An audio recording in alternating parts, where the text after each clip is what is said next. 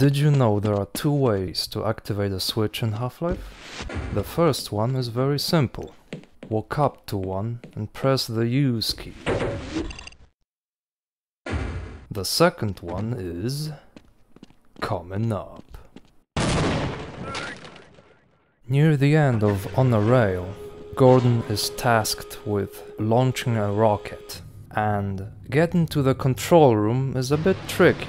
You have to kill some soldiers, then climb a booby-trapped staircase, kill some more soldiers, and then finally reach the button. But you can save yourself all that hassle by performing a little trick, and that trick is to press the button from outside. And now you can get a real close look at the rocket.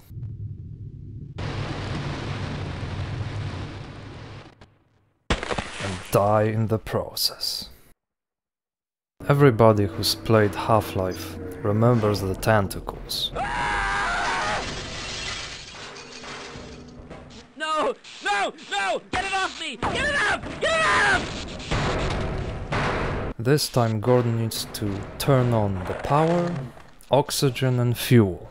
After doing so, you could go back and fire the rocket engine from inside the control room, or, more conveniently, just press the button from behind and watch the tentacles burn. And finally, in questionable ethics, we've got the surgical unit room. Normally, you have to go through this hole in the wall, jump down, avoid the spinning blades, and open the door.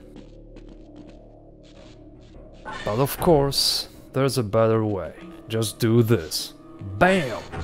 And the door is open. As a side note, charge units also can be activated through walls.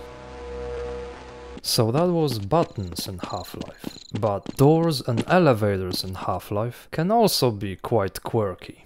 Click either of these videos to find out more. Take care. Warning. Vital